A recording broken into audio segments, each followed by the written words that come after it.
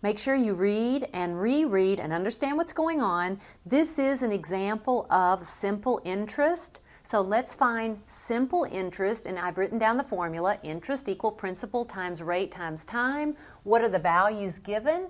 The principal is $400, so I'll write down 400.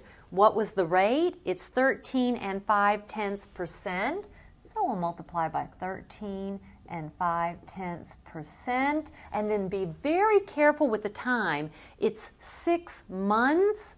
Time here is in years, so what part of a whole year is 6 months? It's 1/2 of a year, so you can write down 1/2 or as a decimal 0.5. Once again, that's because we're interested in 1/2 of a year or 6 months. So my time is 0.5 or 1/2. Then to find the interest, we multiply. Let me go ahead and take a step, and I'll write this as an equivalent decimal. There it is. And then times 0.5. If you multiply, you'll have an answer here of 27. Now, what does 27 mean in the context of this problem? 27 is the amount of interest the couple needs to pay. So what is the total amount due the bank at the end of the 6-month period? The total amount